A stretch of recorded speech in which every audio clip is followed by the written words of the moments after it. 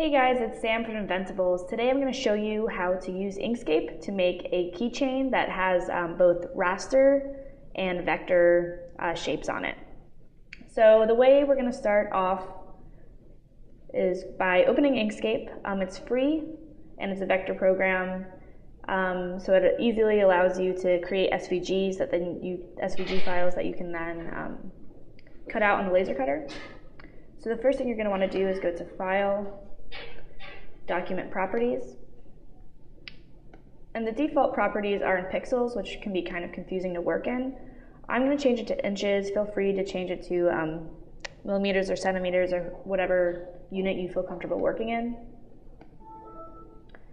So I'm going to change both the default units and the units to inches, and then the laser bed that I am working with is a 20 by 12 full spectrum laser. So you can change the width and the height here to whatever the constraints of the laser that you're using are. So once you're done with that, you can X out here. And then this is the full size of your printing bed. I'm going to make a keychain that's about 2 inches by about 1 inch. So you can click over to the square tool here and drag out a shape using the guides at the top and the side to kind of dictate your size. If you want to make this square exactly a size, you can click over to this tool here and manually type in the width and the height. You can also click over to the Edits Path by Nodes tool. And what that's going to allow you to do is you have a couple variables here. You could change the size by grabbing any of these squares in the corner. You can also grab these circles here, and that's what allows you to make a rectangle into a rounded rectangle by manipulating those points. So now, right now you have like this black rectangle, and in order to vector cut it, vector cutting is following the outside tool path where the laser head will follow a line. So we want to make this into a line instead of a filled shape. So the way you do that is to, down here you'll see fill and stroke when you have something highlighted. If you double click on any of those, it's going to open up this box on the side here, fill, stroke, and stroke style. So first we're going to go to fill. Here you see it's highlighted, this square here. We want to hit this X, and that's going to say no fill. Then you could switch over to stroke, and then we want that to be filled. And then here you can manipulate the color. I'm going to keep it a black for right now. And then you can go to the stroke style. And here we're actually going to want to change the inches preset to pixels. And then we want to say 0.1 pixels is the line width for vector cutting.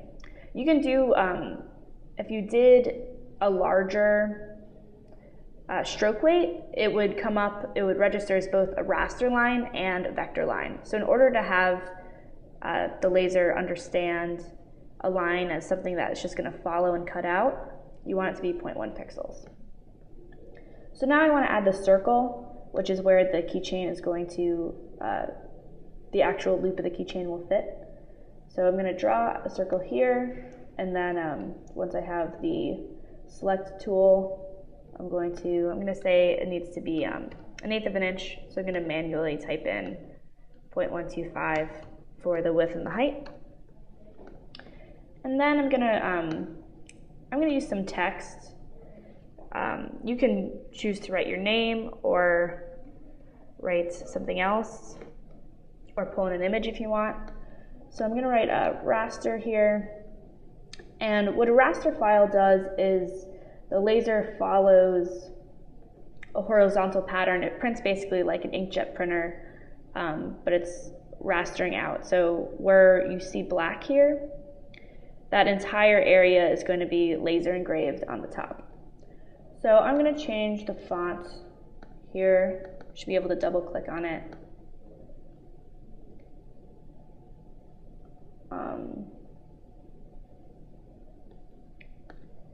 To something fun. You can change the size here and then drop this approximately where you want it. And then I'm also going to write vector,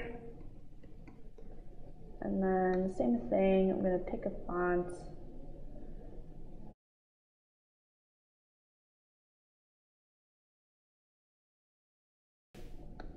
A little bigger than that, and drop that into place.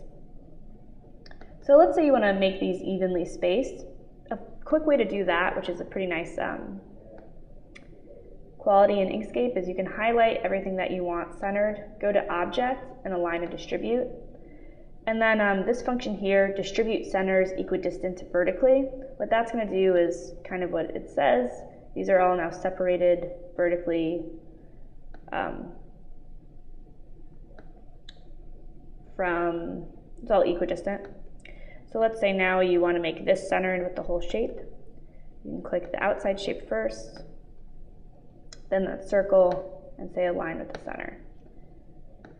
So now these are specialty fonts. So if you want to open this into the computer that you're going to be laser cutting from, you might get a box that says this font is not on this computer, and it's going to make it default to whatever the default font is on that computer.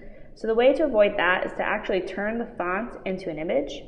So you do that by highlighting or just clicking on the word that you want to convert to an image and go to Path and then Object to Path. So that's going to turn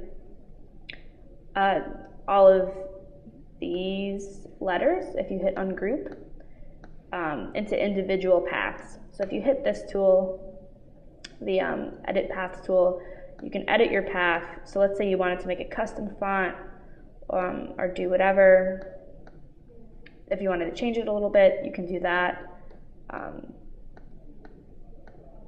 In this case, I don't want to do that, but it gives you that freedom because now it's all an image instead of an actual font. But that also means, like, if you made a spelling mistake, you couldn't go back and change it. You'd have to make a new text box and type it in again. So with the vectoring, right now, the way this is filled, it would actually be a raster function. So the way that we want to change that is to highlight that, go to Path, Object to Path, and then go back to this fill, double click on fill. We want to say no fill, a stroke weight of, remember to change that to pixels, and a stroke weight of 0.1.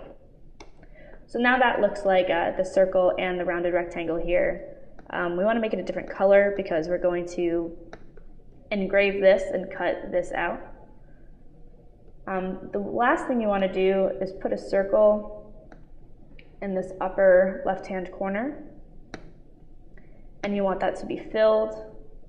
And what that's going to do is be a registration mark for the rastering. Basically what that means is on the FS Laser program, your rastering function happens first and then your vector function. So if you don't have a point of registration, your two functions might not line up on the same piece of material.